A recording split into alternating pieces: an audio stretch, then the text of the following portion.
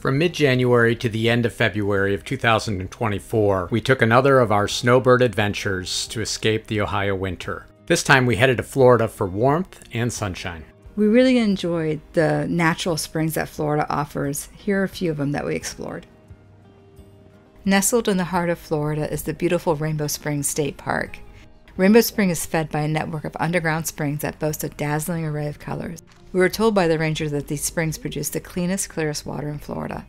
The springs pump out an impressive 465 million gallons of water daily, which makes it one of the largest artesian spring systems in Florida. We even saw a few people during our visit swimming in the designated swim area of the head spring. We learned Rainbow Springs officially became a state park in the 1990s. Prior to that, it was a privately owned attraction known as Rainbow Springs Attraction, which operated from the 1930s until it closed in 1974. After its closure, efforts were made to restore and protect the natural beauty of the area, leading to its designation as a state park. It was impressive to see the water bubbling up not just from the head spring, but also all over the park.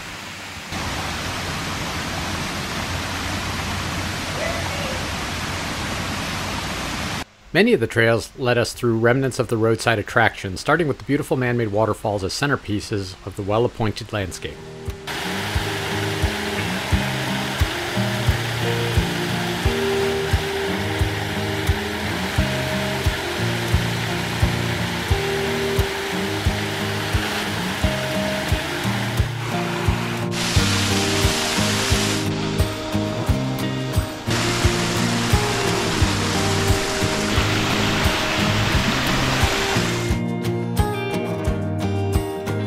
Further down the trails, you can see the remnants of the zoo and the rodeo barn from the old roadside attraction.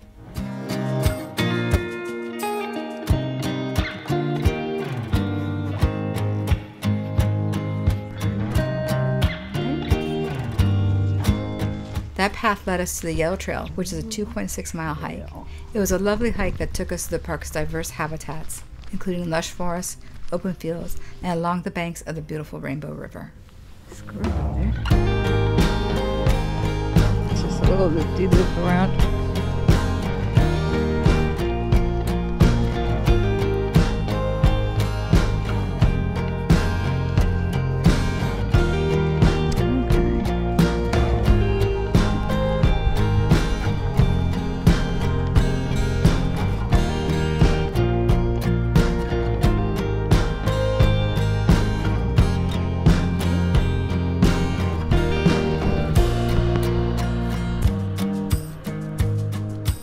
We found the Rainbow River so enticing that we decided we couldn't pass up the opportunity to take a closer look. We rented a kayak and flotation devices and paddles from the local store, the camp store actually, and then walked it down to the river.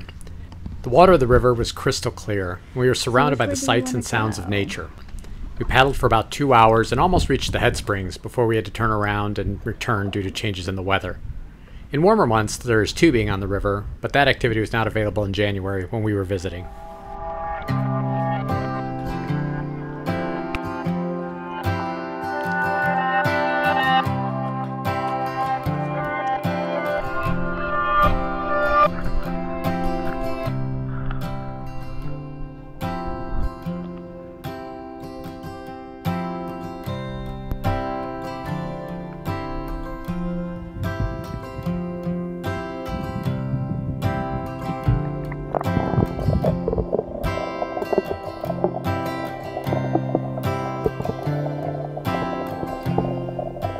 The camp office has an interesting collection from when this was a roadside attraction. Apparently they had boat rides here back in the day. The park has 3 entrances, one at the springs, one for the campground, and a separate one for tubing.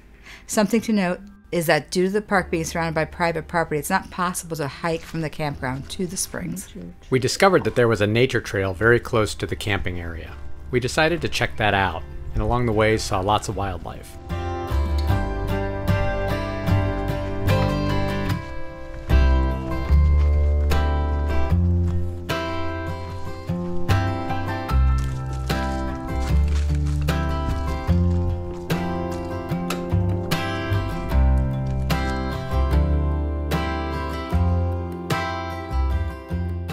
From the vibrant colors of Rainbow Springs to the serene beauty of its natural surroundings, Rainbow Springs State Park is a true Floridian treasure, and we loved our visit there. Less than an hour away from Rainbow Springs State Park is Silver Springs State Park. I was especially excited to visit this park since I have happy memories from when I visited there in my 20s. That was a few decades ago. Back then it was a privately operated venue, but similar to Rainbow Springs, the state took over the operation of this amazing place to help preserve it. I was happy to see that Silver Springs continues to operate their iconic glass-bottom boats.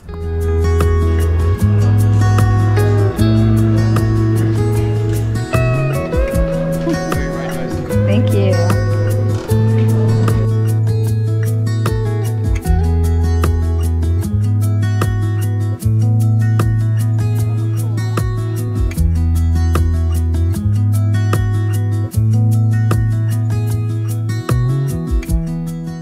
The views from the glass bottom boat were amazing. We could see underwater plants, fish, and we could see all that very clearly. We even got to see our first manatee. During the winter months, the manatee hang out in the springs where the water is a constant 72 degrees coming out of the springs. Once it gets warmer, most, but not all, of the manatees head out to sea.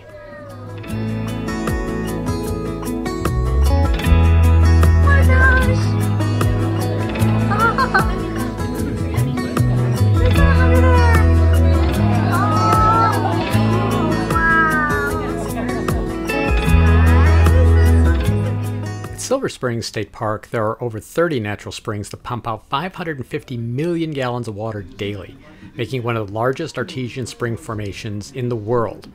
Silver Springs was also used as a filming location for many movies and TV shows, including the movie The Creature from the Black Lagoon and the TV show Sea Hunt.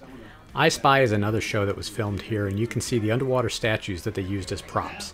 We even got to see scuba divers exploring the limestone caves. Very cool. Not every cool thing we saw was underwater. We got to see some pretty amazing above water wildlife as well during the boat ride.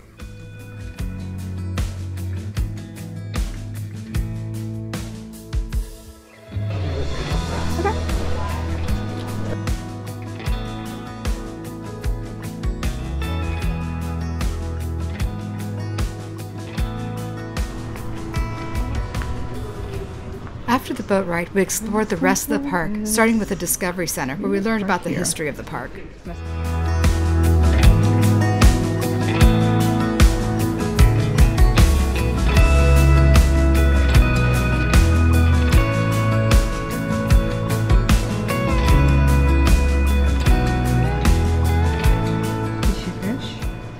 The park has a ton of hiking paths, and we started with the easier paths where we learned about the feral monkey problem that they used to have in the park. I guess it's still a problem. They do still have it. We're given some important tips on what not to do if we encounter them. Specifically, don't look them in the eyes and avoid them if at all possible. There's wild monkeys in Florida. Holy cow.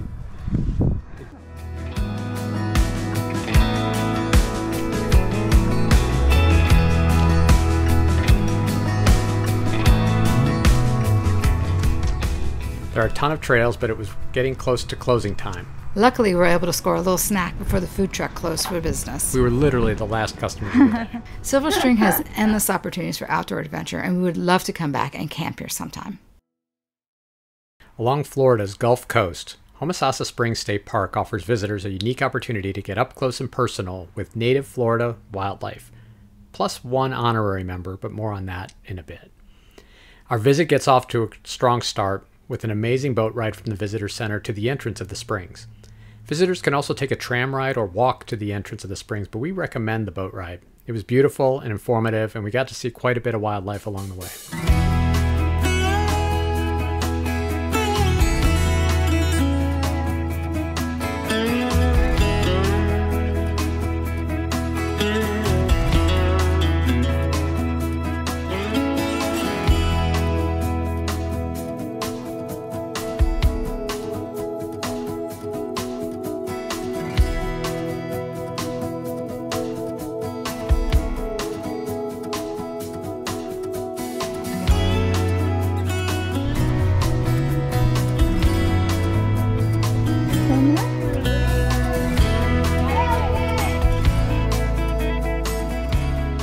Once we got to the springs, our first stop was the underwater observatory, where we got to see large schools of fish, swimming in the warm spring water.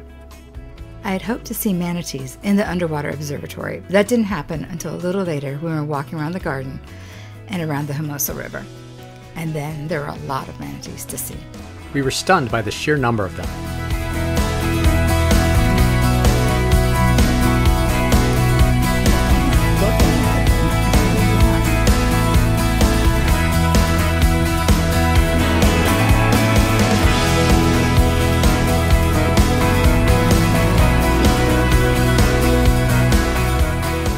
One of the facilities at this park is the Manatee Care Center, where they treat and rehabilitate sick or young manatee and get them ready to be released back into the water. Manatees were definitely the highlight of our visit and somewhat drew us here, but we had the added bonus of seeing many other animals native to Florida. Why is it looking there? Not sure what this guy is doing, but we got a real kick out of him. Is this normal behavior for deer in Florida? I don't think Ohio deer do this, do they? Maybe. I don't know. One animal in the park that is not native to Florida is Lou the hippo. Lou is an animal actor and was housed at Homosassa Springs along with other animal acts that were trained for television shows and movies. Lou retired from show business but still resides at the park. He was even made an honorary citizen of the state by Florida Governor Lawton Chiles.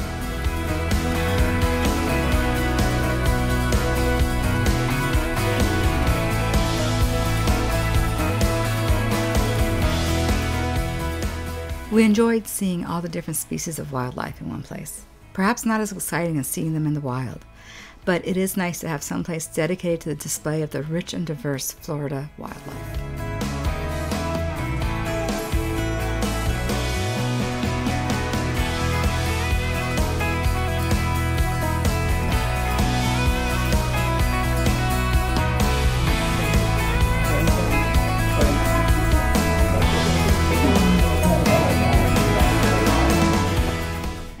We ended our visit by hiking Pepper Creek Trail back to the visitor center and the parking lot. Oranges on that tree.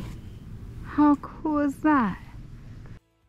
Less than a 30-minute drive from our campground was Three Sisters Springs. It's named for the three spring vents that converge in this area and is part of the Crystal River National Wildlife Refuge. We were happy to find out that our National Parks Pass got us a discount into the refuge, and we had mixed feelings about getting senior citizen discounts. While there are shuttles from the visitor center to the entrance, it's actually a very short walk across the street, so we decided to hoof it over instead of waiting for the next shuttle to arrive. We started at the scenic boardwalk that surrounds Three Sister Springs and were blown away by the crystal clear waters, as well as the large number of manatees. The springs are protected by various conservation organizations and government agencies, as is the critical habitat for the endangered West Indian manatee. There are very strict rules in effect during manatee season to ensure that the manatees are not disturbed. Not only visitors, but also the residents of the area must adhere to these rules. For example, kayakers and snorkelers are not allowed past the cordoned off areas. That is just for the manatees. Another example are homeowners with docks and boats are not allowed to launch during manatee season if it affects a cordoned off area. We found that fascinating.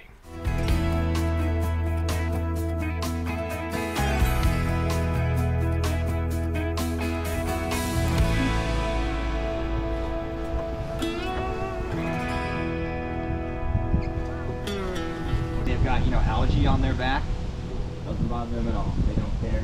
They may even be... After attending a ranger talk where we learned a lot about the manatees, we hiked over to Magnolia Springs and saw even more of the wonderful creatures. They're amazing, and we appreciate everything that Three Sister Springs is doing to help protect the manatees. We finished our visit by hiking the rest of the trails in the park before heading out. Oh, it's not a "you are here" sign. After leaving Three Sisters Springs, we decided to explore the city of Crystal River. Crystal River is often referred to as the manatee capital of the world due to its large population of West Indian manatees. The city is home to several springs, including Three Sister Springs, Hunter Springs, King Springs, and the namesake Crystal River Springs. Crystal River maintains its small town charm with tons of quaint shops and delicious dining options. But what has us most interested are the springs, so we head over to Hunter Springs. Hunter Springs offers a variety of recreational activities for visitors to enjoy. It's surrounded by a park. We saw people snorkeling, kayaking, paddleboarding, and there were a few manatees there as well.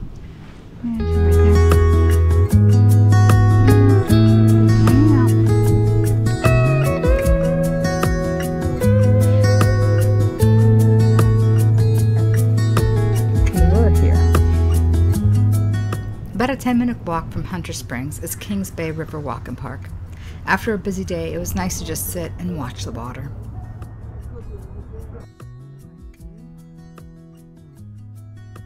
We've loved being able to watch the manatees from afar, but we finally get the opportunity to see them up close, and I couldn't be more excited. We're going swimming with the manatees.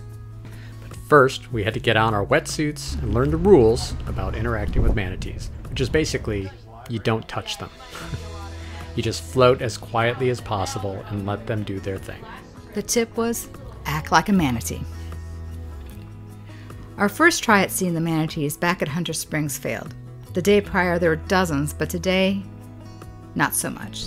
So the captain took us to another area which seems to be someone's backyard. But we got to see them up close. It was an amazing experience, and we had a great guide, great captain, and great fellow snorkelers.